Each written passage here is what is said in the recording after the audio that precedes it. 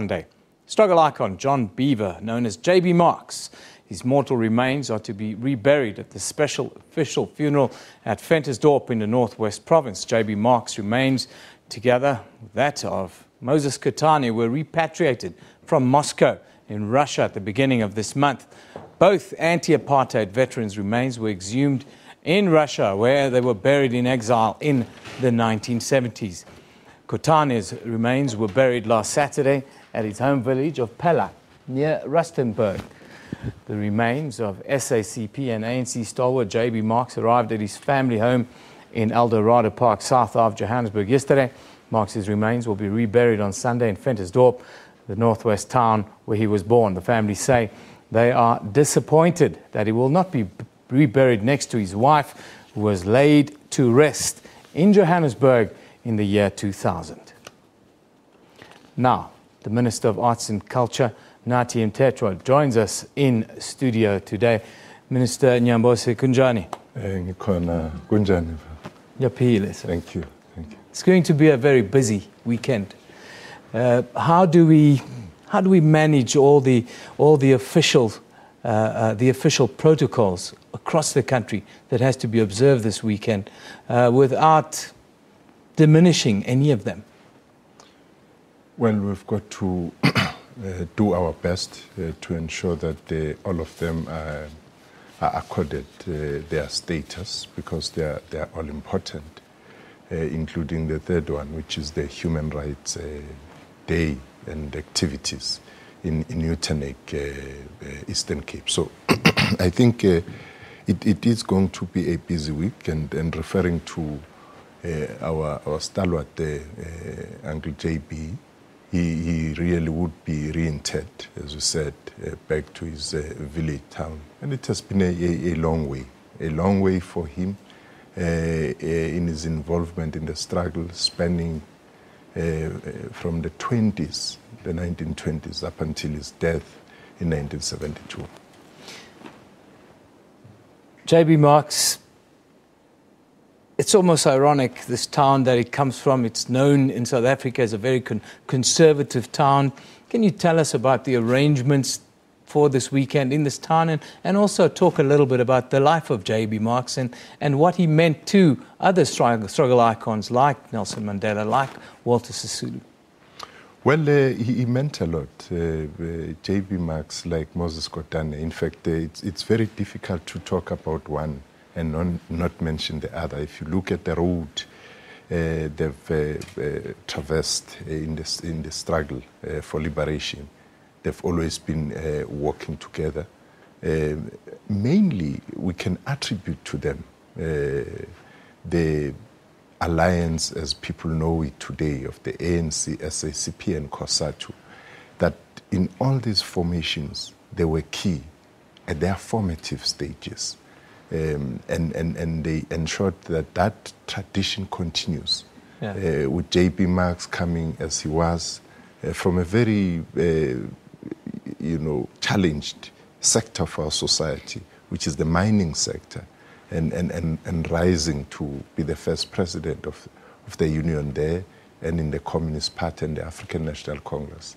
So they contributed in shaping and molding the younger youth leaguers at the time, the likes of Madiba, who had their views about the Communist Party. But later on, with persuasion from these two leaders, they, embraced the alliance itself. And as you would know, that you wouldn't have said anything against the Communist Party to Madiba, the one we knew. But the earlier one was very much opposed to the SACP, the Communist Party of South Africa at the time. It wouldn't be right for me not to ask you about the other official funeral that's taking place in Chikundu village tomorrow. It's been a real big setback. I don't think people realize how big this setback is for the ANC and for South Africa, and especially for the province of Limpopo, the untimely death of Collins Chabane. Well, yes, it's really a blow for the entire of our nation. This province had, witnessed two stalwarts of the struggle, if I may put it that way, earlier on in the year, and now we have Minister Chabane. Comrade Collins epitomized what the movement is and what it should be. Those very values of our movement, of selflessness, of humility, of being principled and firm on that, but also, flexible on tactic. But he as a person was this unassuming but towering giant whose presence you'll feel even when he's not saying anything. Mr. Minister, I understand you have a full program today, but before you go, I want to ask you about Human Rights Day. Here in South Africa today, one get a sense that amongst the youth, we are frivolous about the freedoms that we enjoy. The price that we paid at places like Sharpeville, where 69 people were killed in 1960, it would be 55 years ago tomorrow. Tell us about this hard-fought freedom and what our purpose and what we should do and how we should respect these freedoms on days like Human Rights Day. Well, we've got to always recognize the injustices of the past, as the Constitution would say, and honor those who fought for freedom and justice in our land.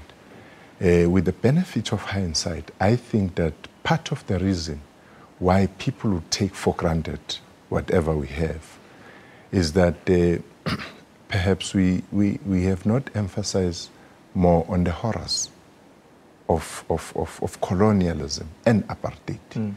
And that has created a particular picture, because we've got to say that as we move forward in reconstructing our country, we should always not forget where we come from. Forgive, yes, but not forget, because if we forget, we may find ourselves going back unwittingly or wittingly. Right now, we have challenges of racism, of Afrophobia amongst Africans, of sexism and so on and so forth, homophobia and all those things. And these are the challenges we are faced with today, which will continue to be applied in our journey to a just and human rights for all society. But I think that we have it within ourselves to interact more with the public. We have what we call community conversations, where we discuss about these things. And we are calling on all other sectors of society, private sector, the media and everybody, to talk about this. People must know what happened in Sharpeville so that it doesn't repeat. Mr. Minister, thank you for joining us, for coming in today and giving us such a sober view of where we are as a nation. It's important, the Minister says, forgive, but let's never, ever forget. Tomorrow is Human Rights Day. We will be laying to rest one of our great leaders, a young man at 54 in his home village of Chikundu. We can never forget the contributions that they've made, the contribution that J.B. Marks and Moses Kotane has made to the liberation struggle in our country, to the freedoms that you and myself enjoy in this country today. We've paid a heavy, heavy price. Let's take a look at some of your views on our Twitter feed at SABC Newsroom. Msa says, as the remains of J.B. Marks arrive home to be buried, we indeed ambivalent. Welcome home, Chief. Welcome to a free South Africa. Yes, that is the truth. Welcome home to a free South Africa. Hanyani Makumbani says, after spending time in Chikundu yesterday with the SABC team, I can attest comrades Collins Chabane was a man of dignity and a humble giant. And that is how we will remember the contribution that Collins Chabane has made. Baba Mtetwa, that is our, used to be our commentator, no more, but, well, a heavy weekend awaits us. But life goes on. Rest in peace. J.B. Marks, Collins Chabane, all heroes and heroines who fell on the 21st of March. Amandla Aluta, I agree with you, Baba, on Twitter. 21 March 1960, we will never forget. Sharpeville Police Station, 69 people, unarmed people, were shot on that day.